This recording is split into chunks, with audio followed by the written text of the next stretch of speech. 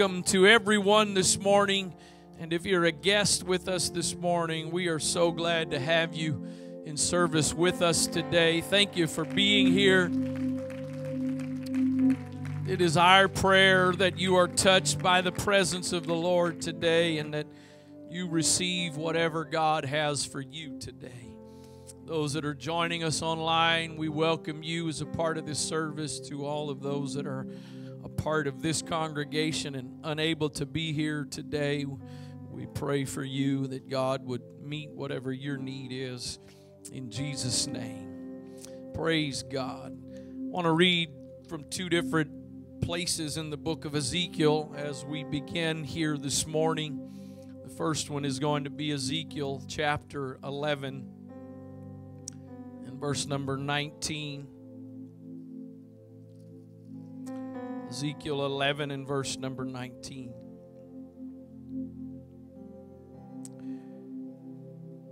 And I will give them one heart, and I will put a new spirit. Somebody say a new spirit within you. And I will take the stony heart out of their flesh, and I will give them a heart of flesh, that they may walk in my statutes and keep mine ordinances and do them, and they shall be my people, and I will be their God. And you have to understand that there are times in Scripture where flesh is referenced in a negative sense. Our flesh that wants to be in control, wants to be in charge.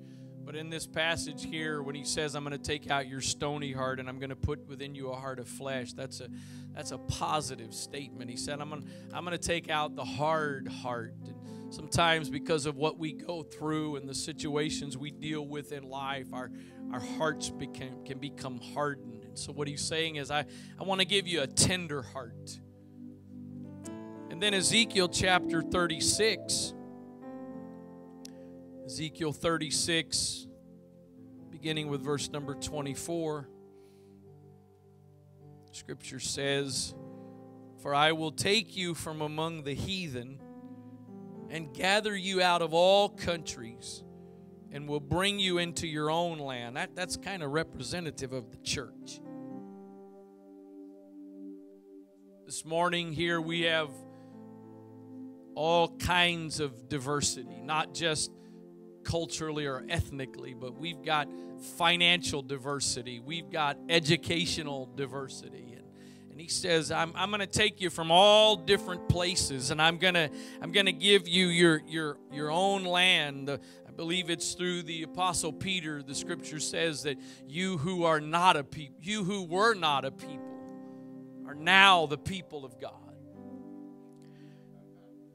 I'm going to bring you into your own land. Then he says this, verse 25, I will sprinkle clean water upon you, and you shall be clean from all your filthiness, and from all your idols will I cleanse you.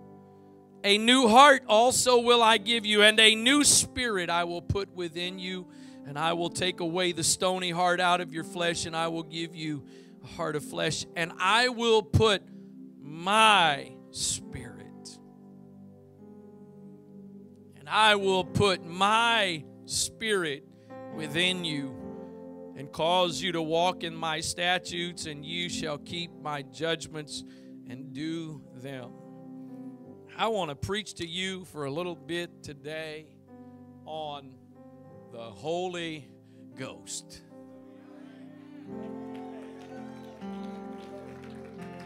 He said, I will put my spirit in you.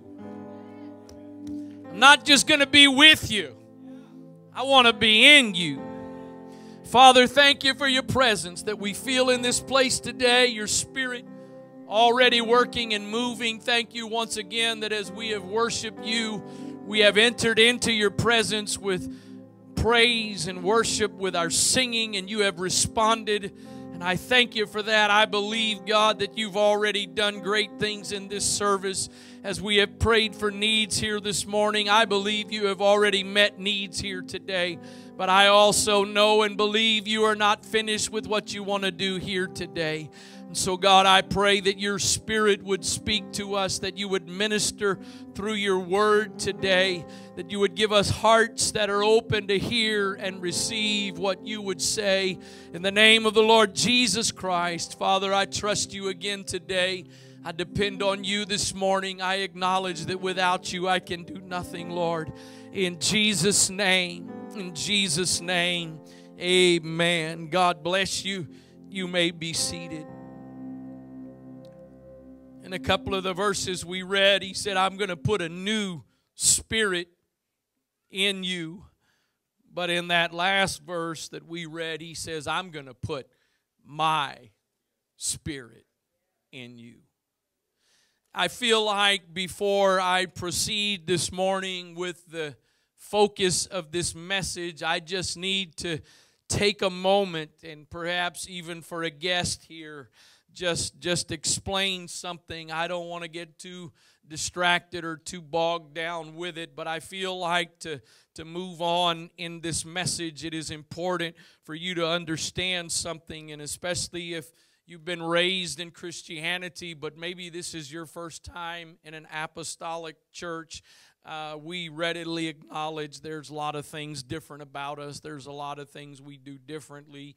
And one of the things this morning is we've been a little calmer than normal, and you'll see people do all kinds of crazy things sometimes, and I believe we can show you in Scripture the basis for it, and that's what matters.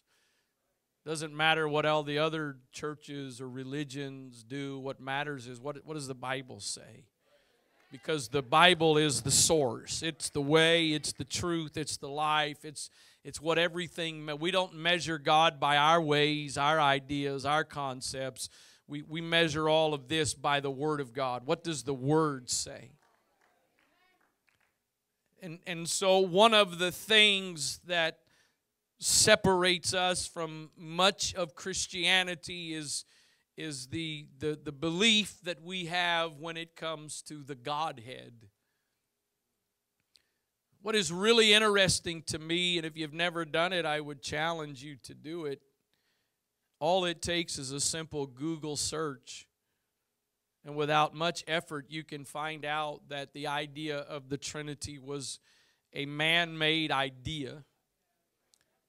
And that man-made idea didn't even really get established until several hundred years after Jesus and the apostles had lived. I will read to you one simple couple of sentences from Britannica website, which is a part of the Encyclopedia Britannica, and it says this: neither the word Trinity nor the explicit doctrine appears in the New Testament, nor did Jesus and his followers intend to contradict the Shema in the Hebrew Scriptures. Hear, O Israel, the Lord our God is one Lord. We don't believe that the Father, Son, and the Holy Ghost are three separate, distinct, co-equal persons. We believe that the Father, the Son, and the Holy Ghost are three manifestations of one God, the same God. So here is the challenge that we have. The problem is, if I've heard it once, I've heard it 1,000 times in my ministry. Well, what about this verse, or what about that verse? Let me read one more time. The encyclopedia says that the disciples, or Jesus and his followers, which are called disciples, they weren't going to believe something that would contradict Scripture, and they knew their faith was built on the fact, hear, O Israel, the Lord our God is one Lord. Now you got to understand that the context of when that was said had nothing to do with the Trinity. When the Lord told the children of Israel through Moses, hear, O Israel, the Lord our God is one Lord, there's only one God, that was based on the fact that all of the nations that surrounded the children of Israel all believed in multiple gods. And so when he tells them there's only one God, It was separating them from all of the other nations around them. If you want to establish your beliefs based on what the majority believes, most of the time you're going to end up believing the wrong thing. Numbers are not what validates truth. God intentionally chose a small group of people, the children of Israel, a very small nation, to be His people, because He was demonstrating that when it came to His church would not be the majority. So here's the challenge that we face. So and again, I don't want to get too bogged down in this, but some of you need to hopefully have a little bit of a different understanding, because I'm not, and I don't mean this facetiously, and I don't mean this disrespectfully, but I have not come this morning to preach to you about the third person in the Trinity.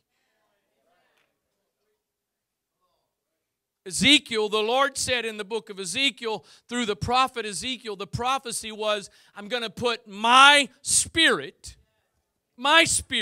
in you. So here's the challenge that you and I have. I'm going to need a little help. Brother Johnson, will you come stand right here? So Brother Johnson is going to represent the Bible, the Word of God, okay? He represents the Word of God. Genesis to Revelation, everything that's written in there. Brother Bray, I hope you'll forgive me for this, but I need you to come help me.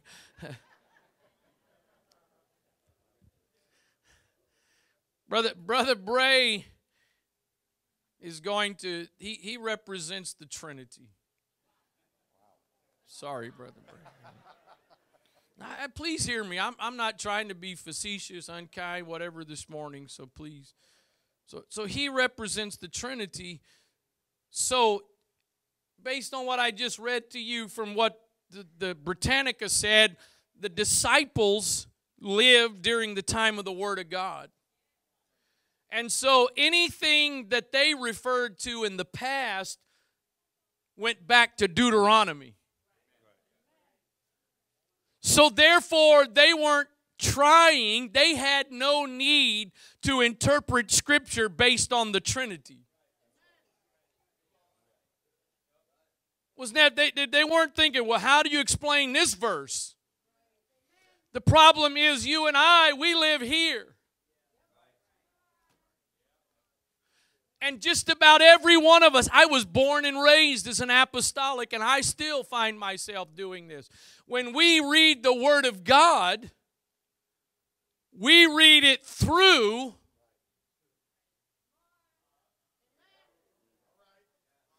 so therefore we try to interpret what we read in Scripture by something that was created after Scripture.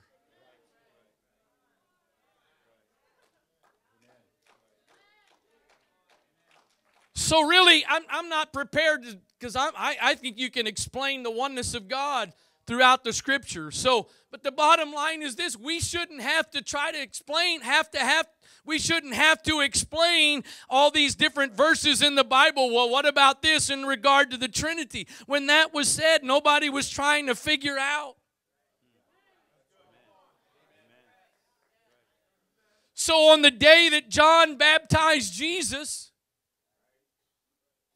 and John said, I saw the Spirit descending from heaven like a dove.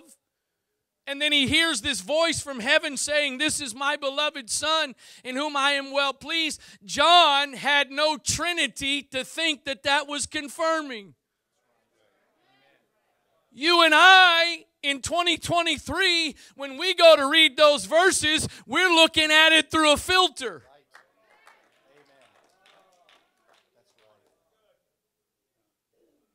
Well, what about this? Well, what about, again, you can explain it. I mean, I think God let all of this happen intentionally.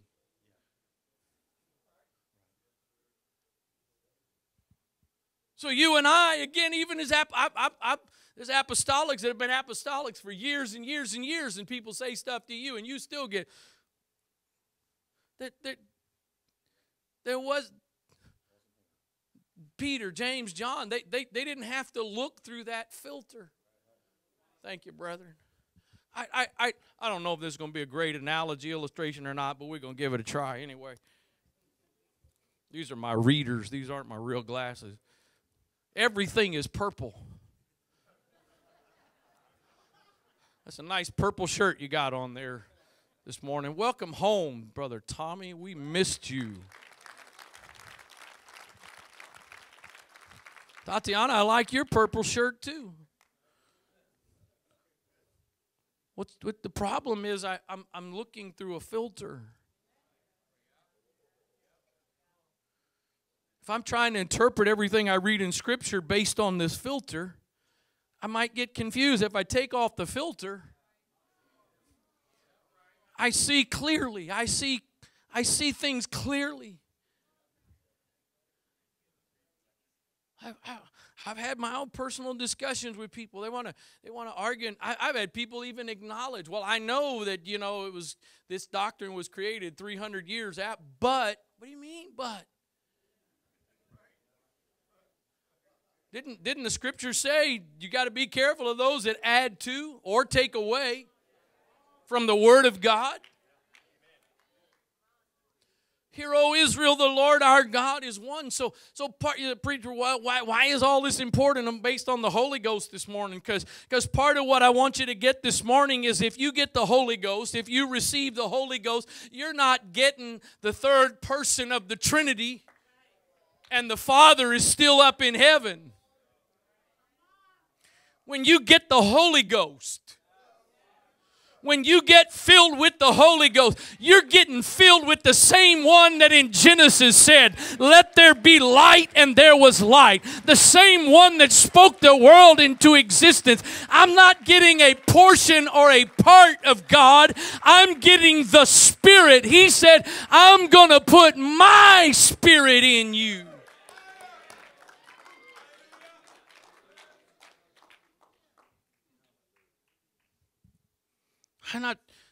Let me just try to make a few more points here and then get to what I believe the message is this morning.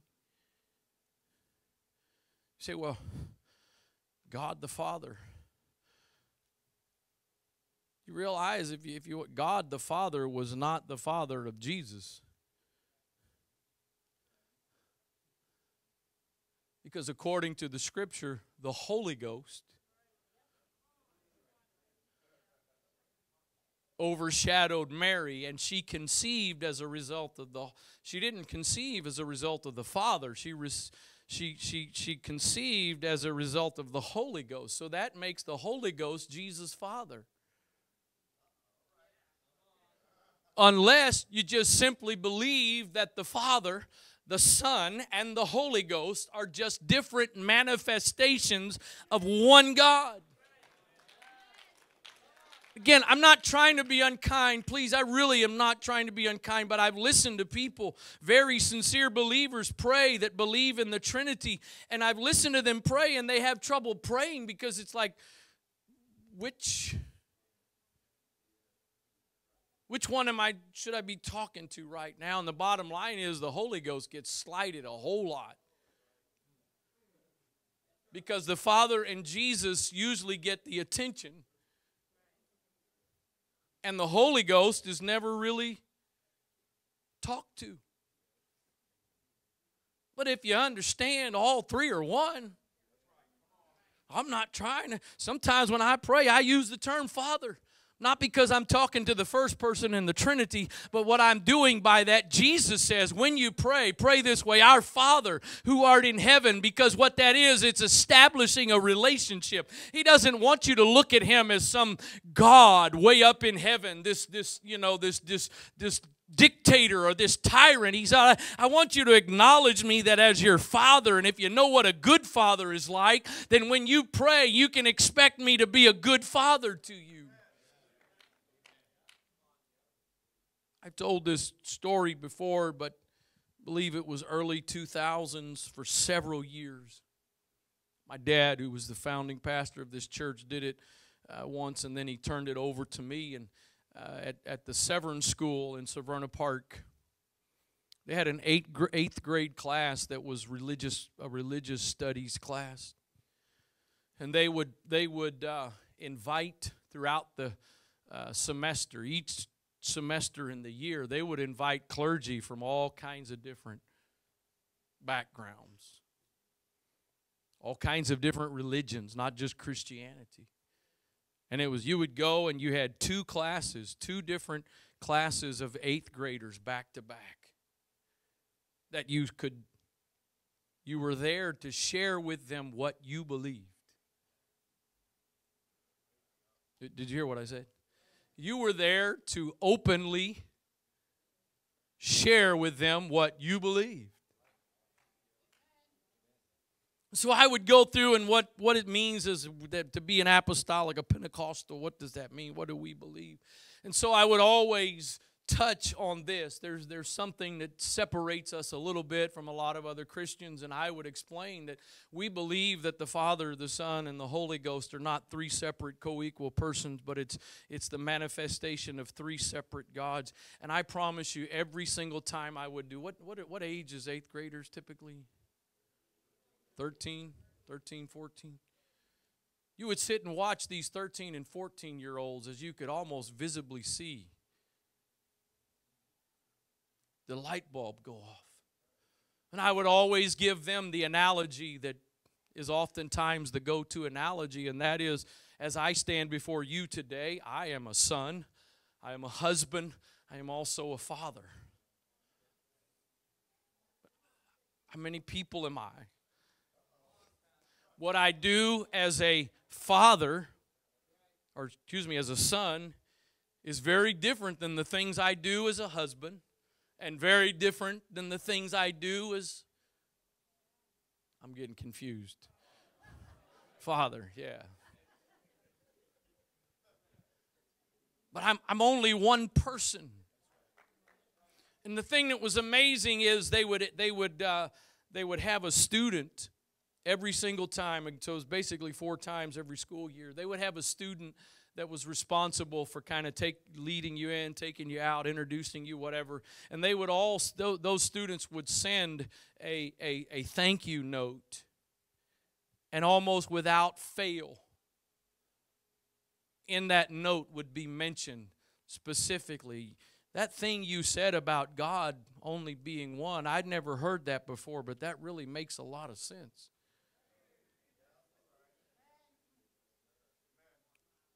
So, if you got questions about all of that, and I'm happy, or there's others that are happy to sit down with you and talk about that. So let's get back to the message.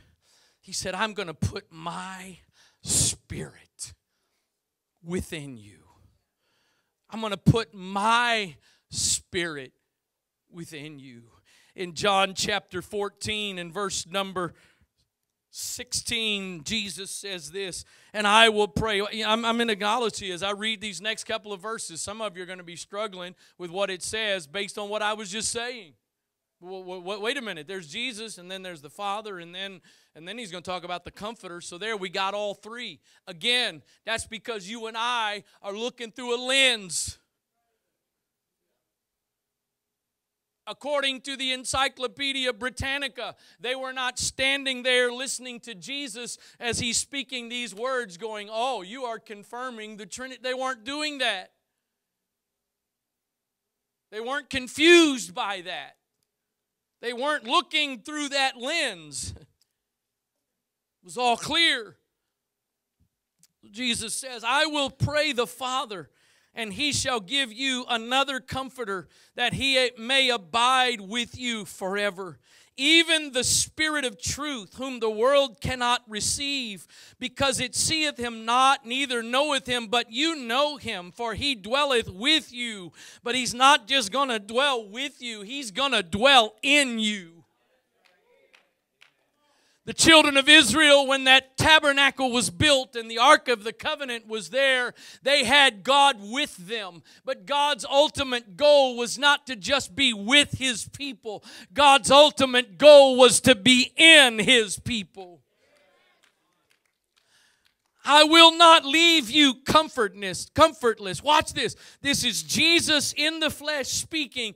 I will not leave you comfortless. I will come to you. Yet a little while, and the world seeth me no more, but you see me because I live.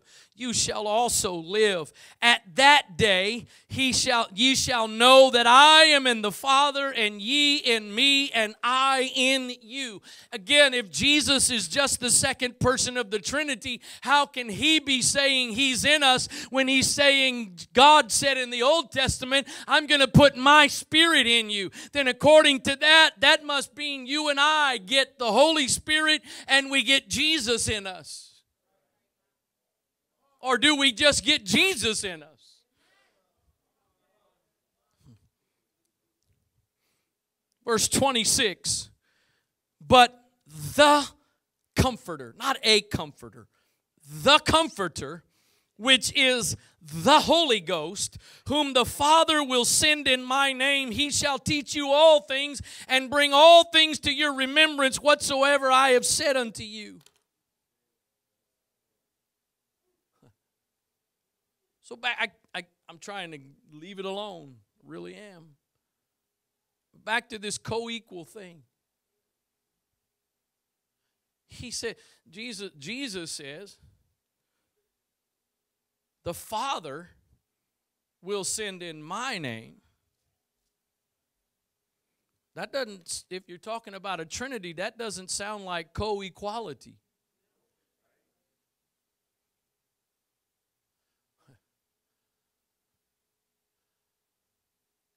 If I come up to you and you and I are co-equal and I tell you to go do something,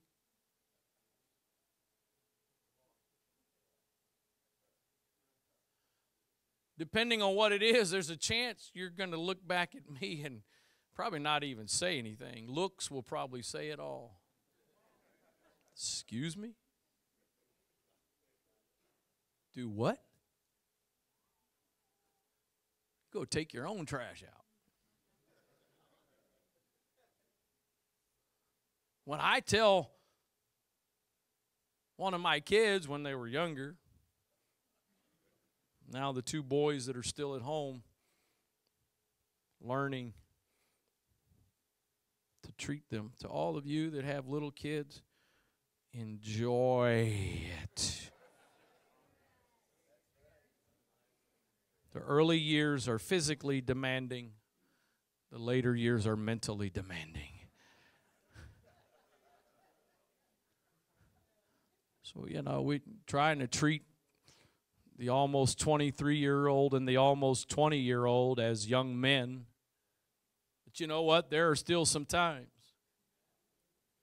I want one of you to go unload the dishwasher because I'm the father and you're the son. If one sends another one, if one has the authority to send another one, they're not equal.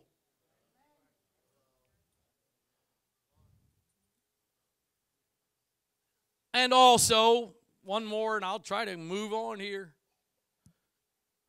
To me, the most notable verse, the most known verse in the Bible by anyone, non-Christians and Christians alike, John 3:16.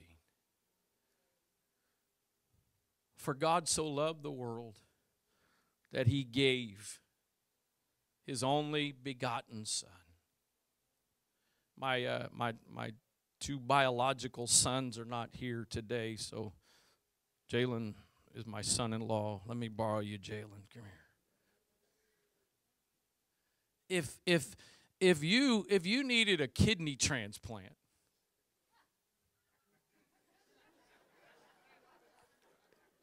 see, y'all know where I'm going, don't you? And I said, I am so concerned about your need for a kidney transplant. I want to help you out. I'm going to get my son-in-law to give his kidney. How impressed would you be with my love for you? I'm not trying to be facetious, folks. I'm just telling you, it's really not that complicated.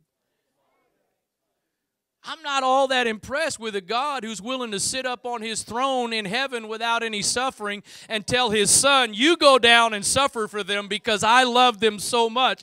But you know what? I'll take a God who is the creator of all of this and decided I'm going to robe myself in flesh and I'm going to walk among those I created and I'm going to hang on a cross and suffer to take away the sins of a world that I created that shouldn't be a sinful world. I'll take that kind of God, and I'll take that God living on the inside of me. I'm going to send the Comforter, which is the Holy Ghost. The Greek word for comforter means this. It means summoned or called to one's side, especially called to one's aid. It means one who pleads another's case before a judge, a pleader, a counsel for defense, a legal assistant, an advocate. It is one who pleads another's case with one, an intercessor.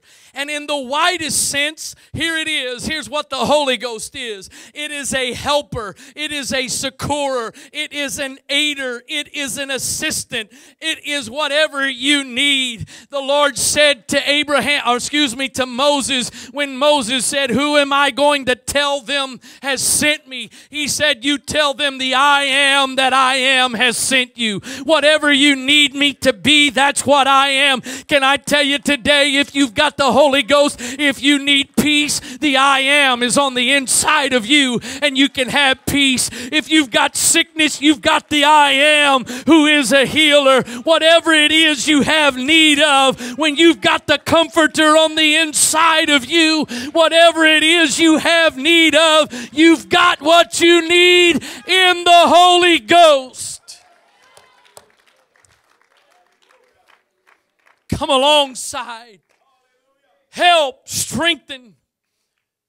When I don't know how I'm going to make it through, I got the Holy Ghost. When I don't know how I'm going to face another day, I got the Holy Ghost. When I'm walking through the valley of the shadow of death, I don't just have God with me like the shepherd said. I've got God in me, and He's going to make a way when there seems to be no way.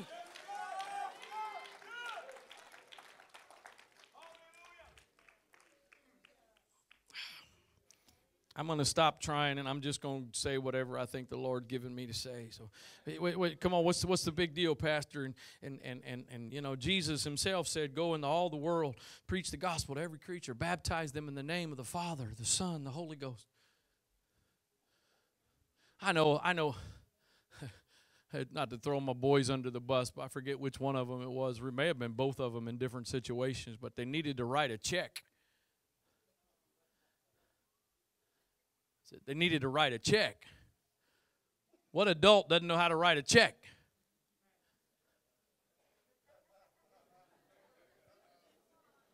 Just a couple of months ago, one of them had to write a check. We had to give a tutorial on how to write a check. Never written a check. Don't even have checks. So to all of us old timers, of course, obviously, credit cards, you still do this some, not every place anymore. But if you were going to write a check, or let's say you're using the credit card and they hand you the receipt because they want you to sign it, and you simply put on the line where it says name, you simply put husband.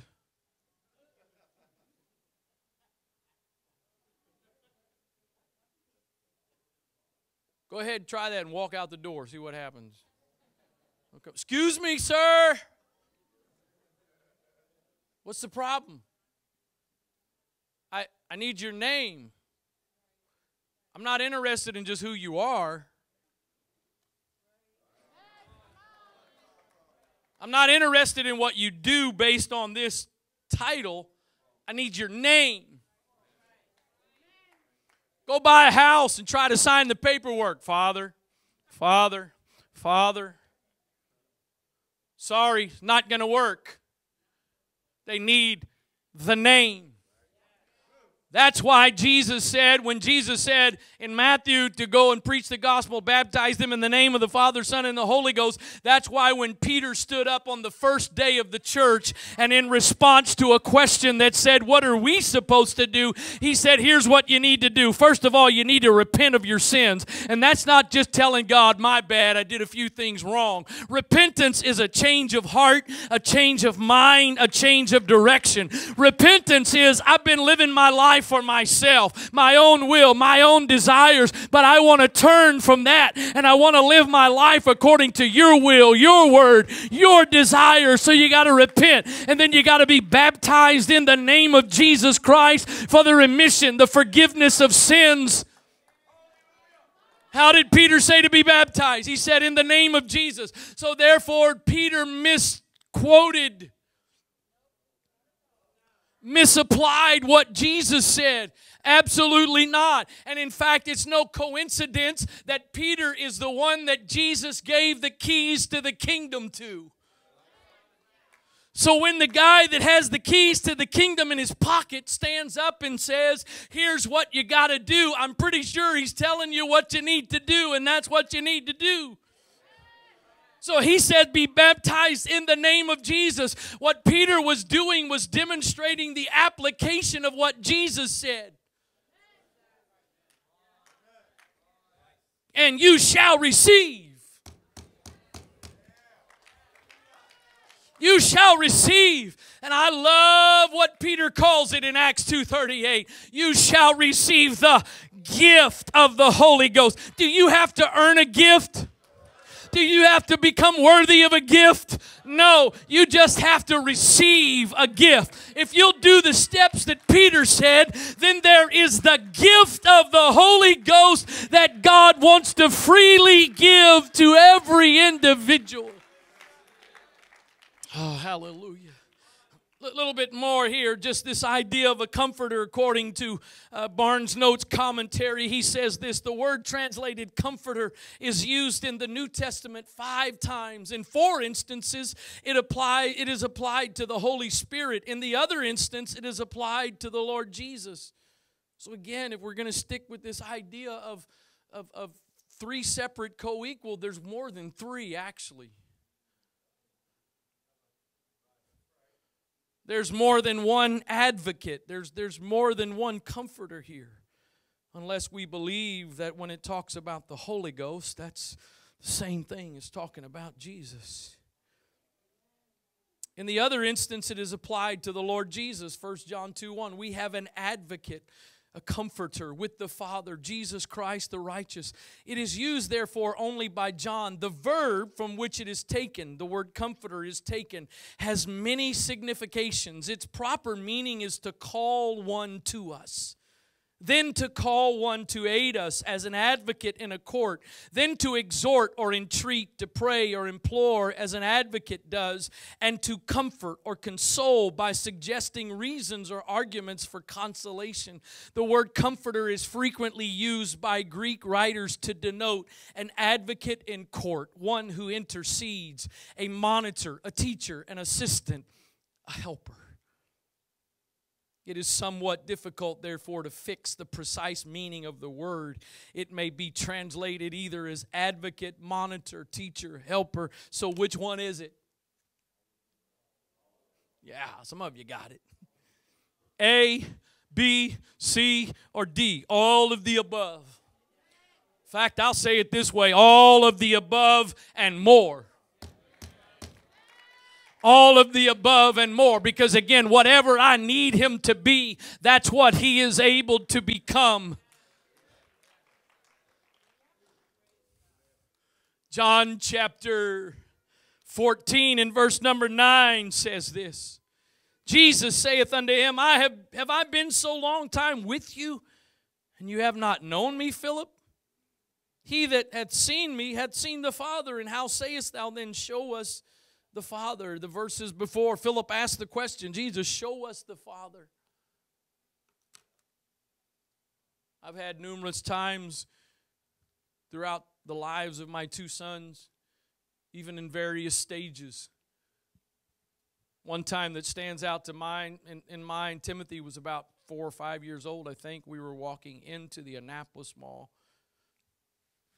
He and I were walking into the mall together. I was holding him by the hand.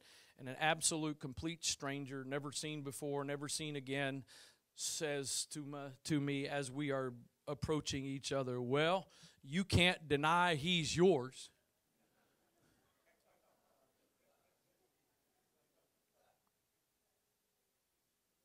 You see pictures of Nathaniel now and pictures of me when I was his age. We look a lot alike.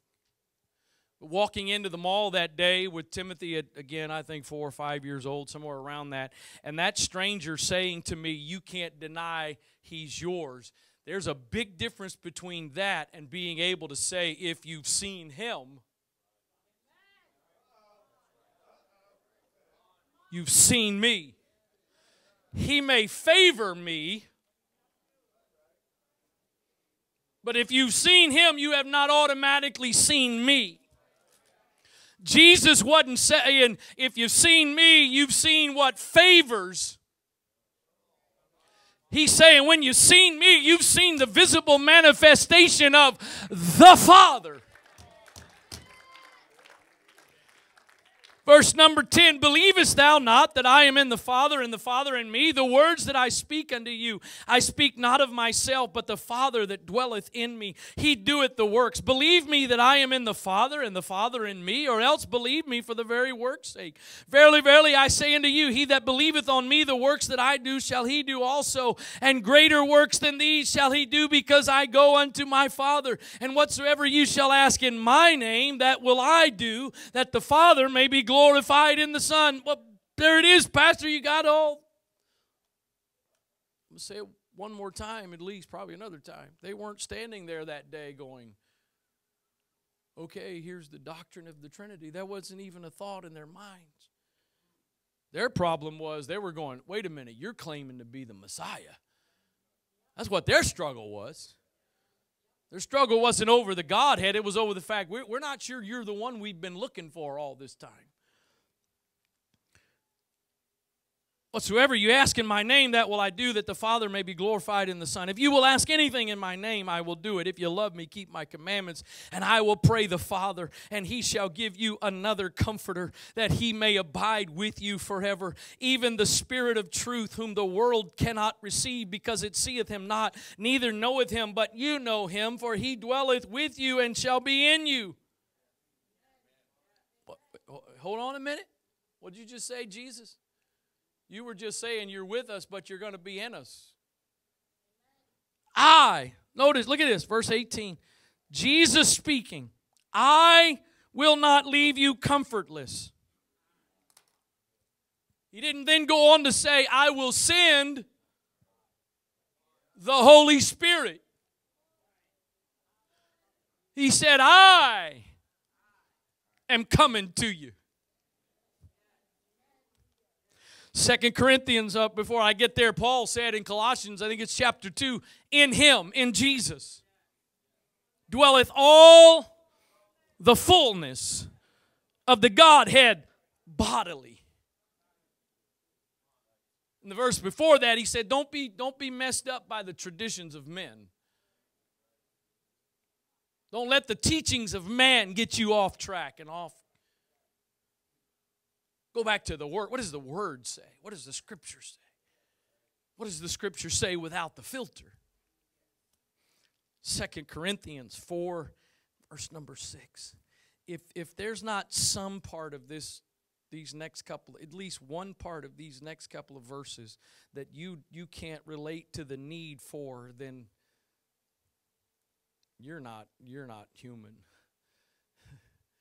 You're an android.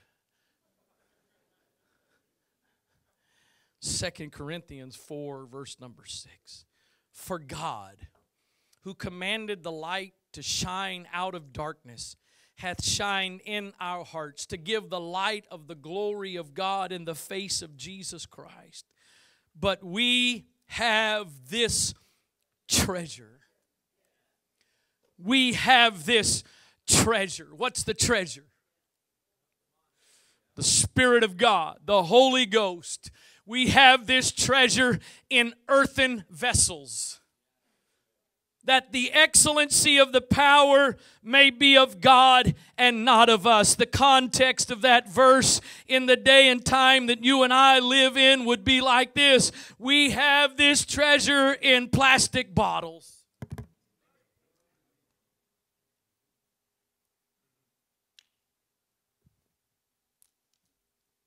We've got it in disposable plastic bottles. Anybody got a china cabinet at home? Those feel like they were more some things of the past. But my mom has a china cabinet. Man, there's all kinds of stuff on the shelf in that china cabinet. There's little dainty little teacups on saucers. Crystal bowls. All this other thing. Do you know what is not in my mom's china cabinet? There are no plastic bottles. There are no paper cups. Because the value of those things is the vessel. It sits on display no matter what is in it or is not in it. Its value is the vessel. Most of those things never come out of that cabinet. Several years ago, she was getting her dining room repainted, and I helped out. You don't just go in there and pick up the china cabinet and move the china cabinet. Oh, no. I hope my mom's not watching right now, and I hope she doesn't watch in the future. You take all 5,000 pieces in that china cabinet, and you very delicately place them on the table. And once it is all emptied, you then move the cabinet. He didn't say, I'm putting this treasure in porcelain cups.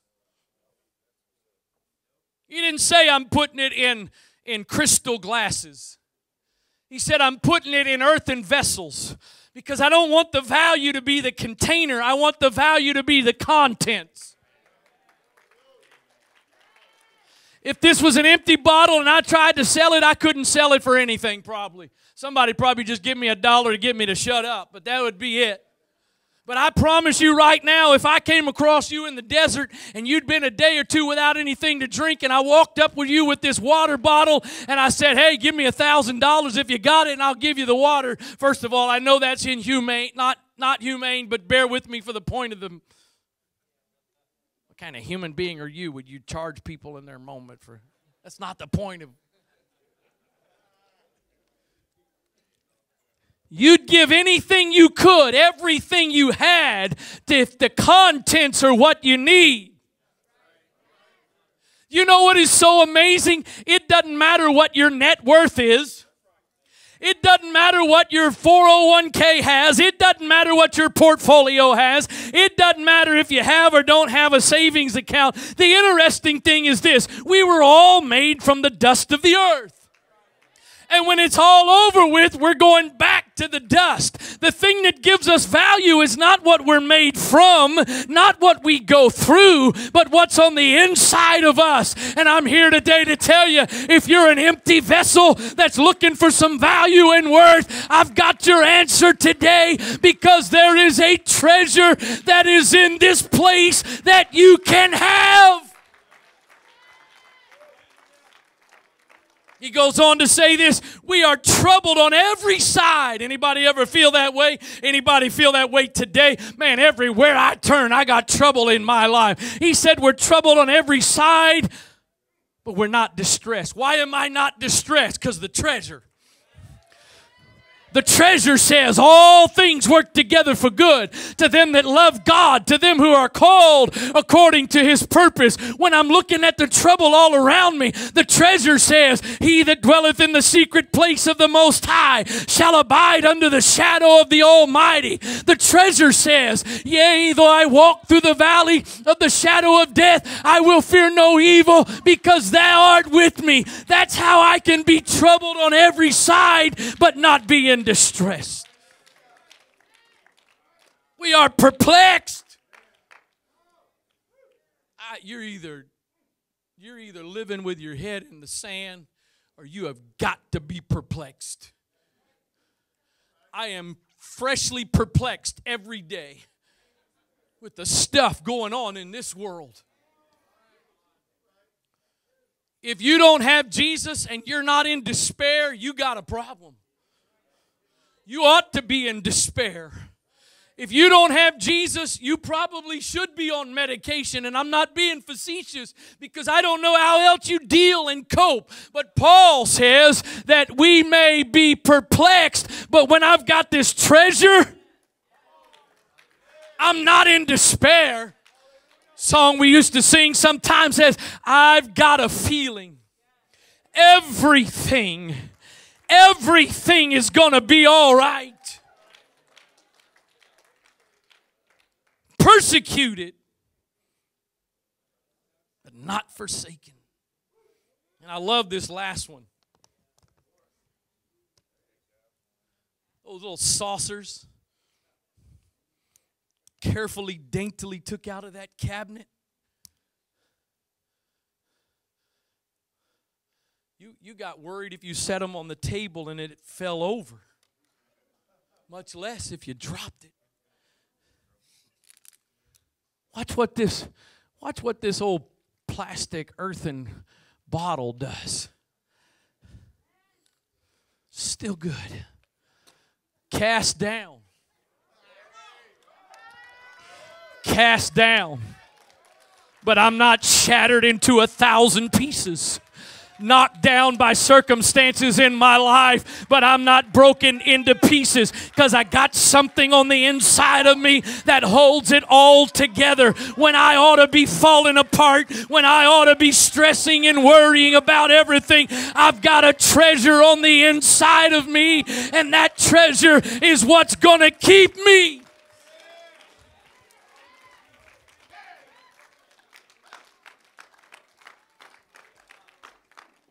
Christianity is not about achieving some kind of pain-free, problem-free life. Absolutely not. The Bible says the rain falls on the just and the unjust. The difference is the fact the unjust have no faith and confidence in God in the midst of the storm. But those that have built on the right foundation, it doesn't matter what the storm is. It doesn't matter how crazy it is. They've got confidence God's going to make a way whether there seems to be a way or not. I finish with this. Acts chapter 2. The fulfillment of what Jesus was saying about sending the Comforter. Acts chapter 2. And when the day of Pentecost was fully come, they were all with one accord in one place. And suddenly there came a sound from heaven as of a rushing mighty wind, and it filled all the house where they were sitting. And there appeared unto them cloven tongues like as of fire, and it sat upon each of them. And they all experienced the fulfillment of what Ezekiel prophesied. They were all filled with the Holy Ghost and began to speak with other tongues as the Spirit gave them utterance. And there was a whole crowd of people gathered around seeing that going on. And then they say, what is it we need to do to get that? And I've already quoted it to you, but Peter said, all you got to do is repent of your sins and be baptized in the name of Jesus for the remission, the forgiveness of those sins, and you will receive the gift of the Holy Ghost. You will receive the Comforter. You will know that the Comforter is now with you, and He will never leave you, and He will never forsake you.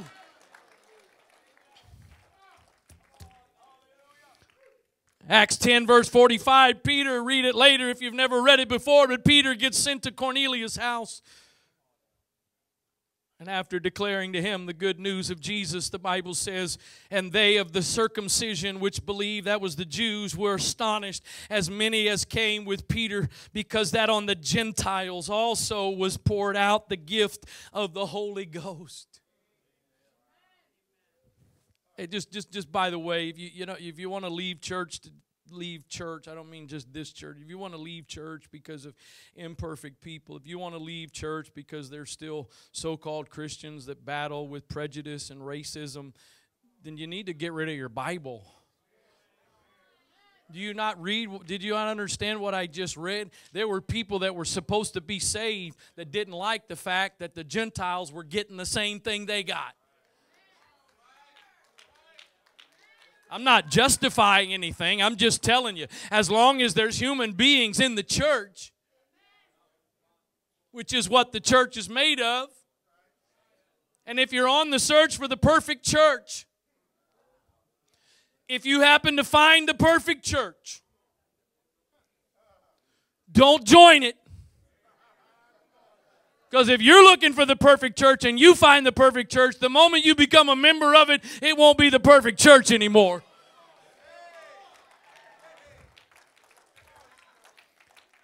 They were filled with the Holy Ghost. How did they know that? For they heard them speak with tongues and magnify God. Then answered Peter.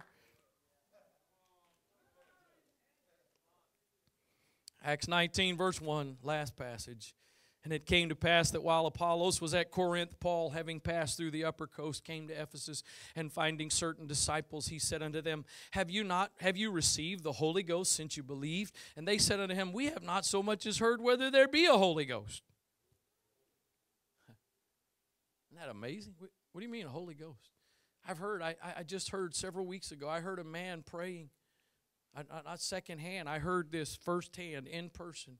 A man praying, and in the course of his prayer, I don't remember the exact words that were said, but this was the gist of it. He said, in Jesus, in light of that person that asked me the other day about what the purpose and the work of the Holy Spirit is, and I'm not really sure the answer to that yet.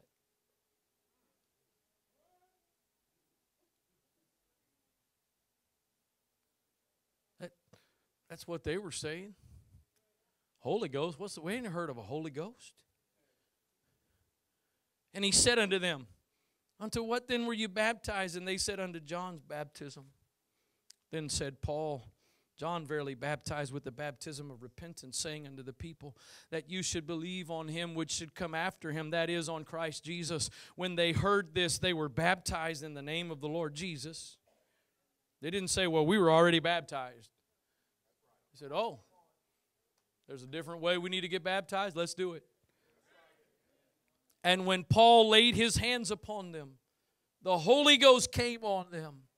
How did Paul know the Holy Ghost came on them? Not because they simply made some kind of a profession of faith. Not because they simply accepted the Lord Jesus Christ as their personal Savior.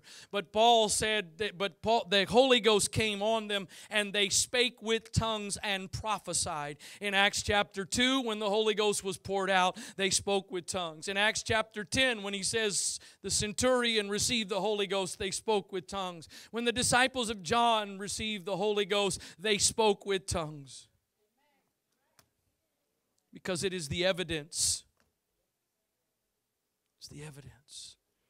Evidence. Isn't it amazing? In the natural, there's things we would not accept without evidence. Why would you want something so important as your salvation to be based on no evidence? If this is about my eternity, if this is about where my soul's going to be forever, I'd like to have some assurance. So here's the question. I've heard my dad say this so many times through my lifetime. So, preacher, are you telling me that I have to speak in tongues to go to heaven? Nope, I'm not. But I am telling you, the only thing I see as a consistent evidence of you having the Holy Ghost is you speak in tongues. Again, for those of you that maybe are new, first time or first couple of times, I just turned 51 years old in November. As I shared Thursday night, I just read at the Y the other day that I qualify for the Senior Olympics for pickleball. What in the world? I went from reading on the board, the whiteboard where it was written, I went from going, oh, wow, that's cool. They have a Senior Olympics for pickleball. Maybe I'll do that one day. To then reading that I am qualified today to play in the Senior Olympics for pickleball. What in the world? So 51 plus years old now. My parents came to Annapolis in 1970 to start this church. I was in church probably, I think, within the first week of my life. Been in church ever since. I've watched hundreds, if not thousands, of people in my lifetime receive the baptism of the Holy Ghost. And I can basically say I've never seen two people's experience be exactly alike. Similarities, yes, but exactly no. Because throughout my lifetime, I watched when people received the gift of the Holy Ghost, the Comforter came to dwell inside of them. I watched as they began to speak in other tongues, and they began to do it at the top of their lungs, and they began to shake all over the place and jump up and down. And if you were anywhere nearby, you better get out of the way because you were about to get a right jab, right hook, whatever. You would need some of Brother Tommy's Muay Thai defensive moves or something. Better watch out. I mean, just crazy. Like they were standing in a mud puddle and somebody handed them a live cord or stuck a live cord. Then I've watched basically the other extreme where people without hardly any external movement, with very little volume, began to receive the gift of the Holy Ghost. The evidence of tongues began to flow out of them. They didn't shake. They didn't kick. They didn't scream. They didn't holler. One person didn't get a real Holy Ghost, and the other person get a fake. One person didn't get a better model of the Holy Ghost, and the other one got a leftover. My point is this, out of all, I've seen people when they got the Holy Ghost stand there and tears just stream down their face in thanksgiving and gratitude that God, you as the perfect Lamb of God, would be willing to come live inside of such a messed up vessel as I am. Been dirty and unclean and done so much wrong, but you're willing to come live inside of me and just stand with tears of joy and thanksgiving stream down their face. I've seen that happen. And then again, I've seen the people that have jumped up and down or that have done all those crazy things. That's not the common thing. The common thing that we find in the book of Acts and the common thing that I've seen in 50 plus years of my life is speaking in other tongues as the Spirit gives the evidence. I'm not going to leave you alone, he said. I'm going to send the Comforter. He's going to come alongside you. He's going to be your aid. He's going to be your strength. He's going to be your support. He's going to lead you. He's going to guide you. He's going to strengthen you when you need it. If you don't have that in your life, that is what is available to you. I know some of you here today, you're clean, unmarred earthen vessels. And then others, you've been scraped and scratched and chipped and cracked. Some of you, your vessel is full of holes. Amazing thing is, whatever you need him to be, he can become. You got some voids in your life, the Comforter can fill it. You got some empty places in your heart, the Comforter can fill it. I want you to, if you would, just where you're sitting, bow your head, close your eyes for a moment. Through the prophet Ezekiel, the Lord gives the news that there's coming a day. I'm not just going to be with my people, I'm not just going to be amongst my people, but I'm going to put my Spirit in them. You and I have that privilege and opportunity today. You would just for another moment keep your head bowed and your eyes closed. I know there's some people in this room today that you've never experienced what I've preached about. Please understand, I'm not at all saying, implying, I don't think or feel that means you don't have some kind of a relationship with God. The Roman centurion had not experienced yet speaking in other tongues that Peter talked about, but he had such a relationship with God that his prayers had come up before a memorial before God. But like the disciples of John that I read to you about in the last passage I read, when there was more shown to them that was available, it wasn't taking away from what they had or what they had done. It was just saying, you can have some more. If you've never received the gift of the Holy Ghost with the evidence of speaking in other tongues, I know to the natural mind it sounds crazy. I know to the natural mind it's not all logical. I understand that. But all I know is what the Scripture says, and all I know is what I've experienced for myself, and I've watched others experience. And that same experience can be yours here today. You can leave this place today with the assurance, the certainty that God isn't just with you, and that's a wonderful thing. You can leave today with the assurance that God is in you.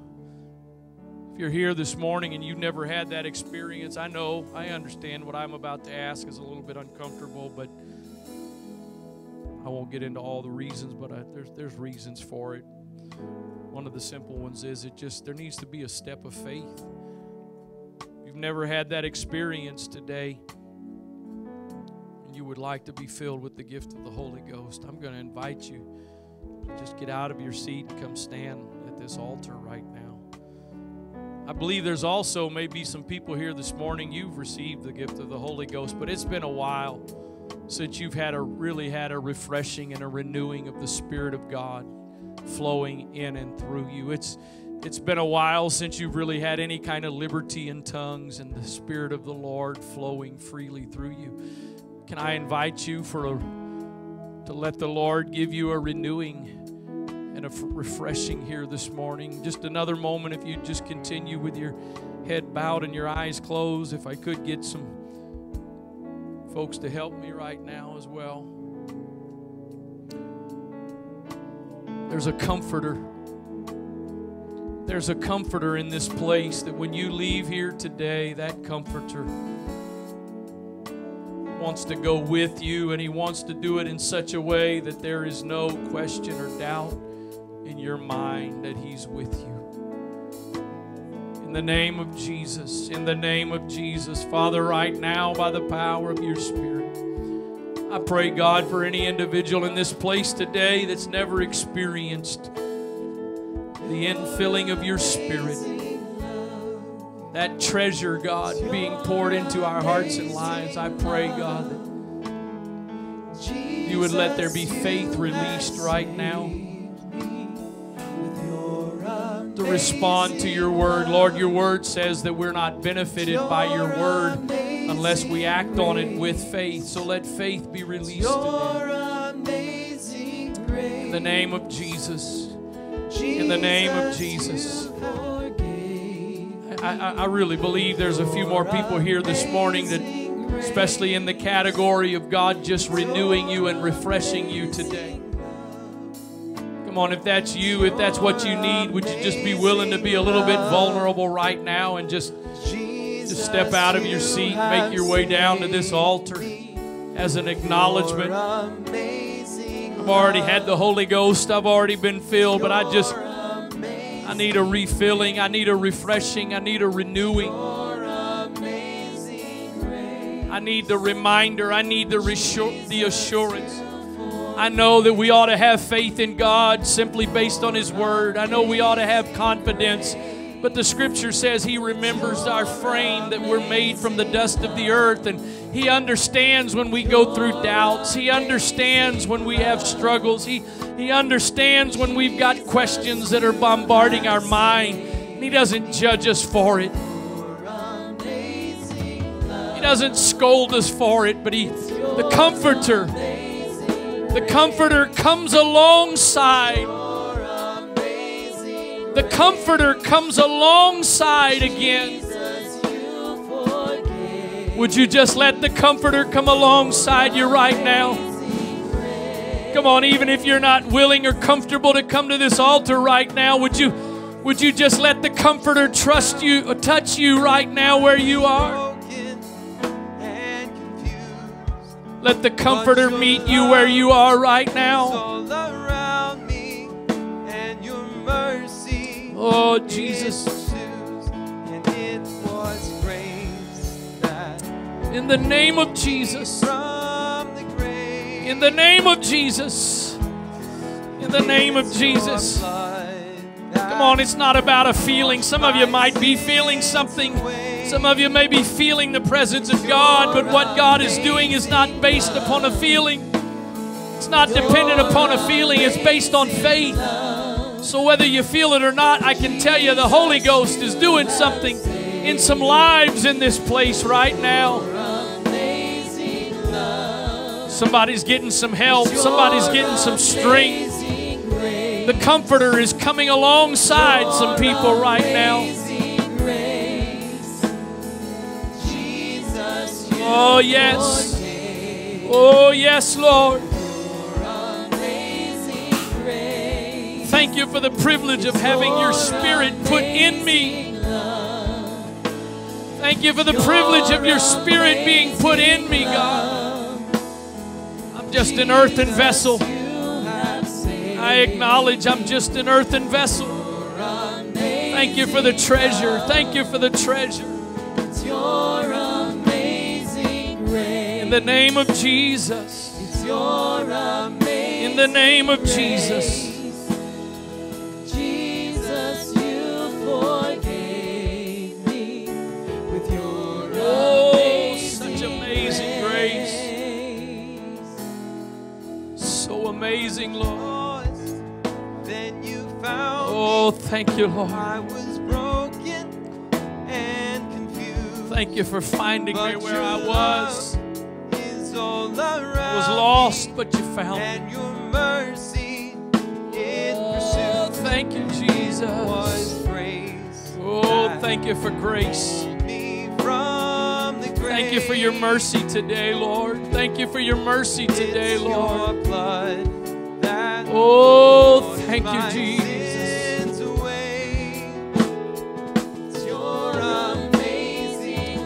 Oh, your amazing love.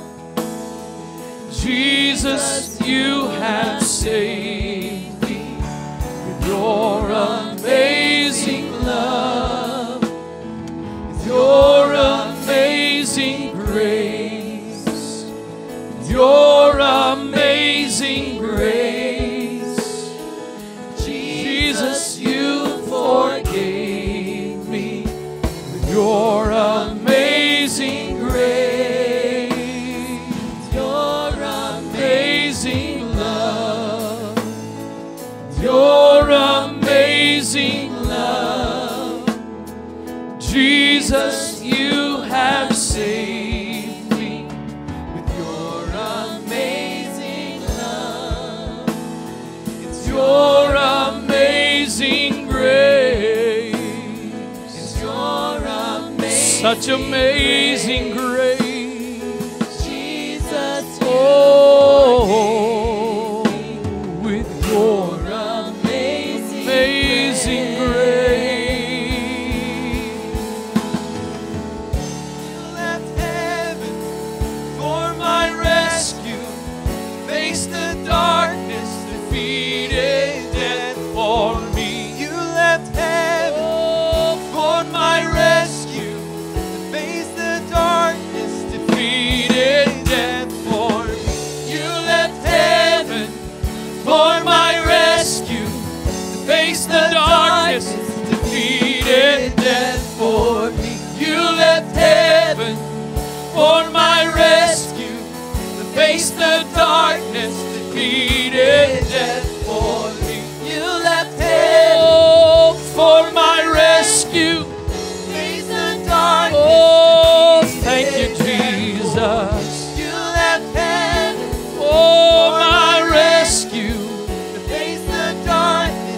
defeated death for me. You left heaven for my rescue. Face the darkness, defeated death for me. You left heaven for my rescue. Face the darkness, Defeated. death for me.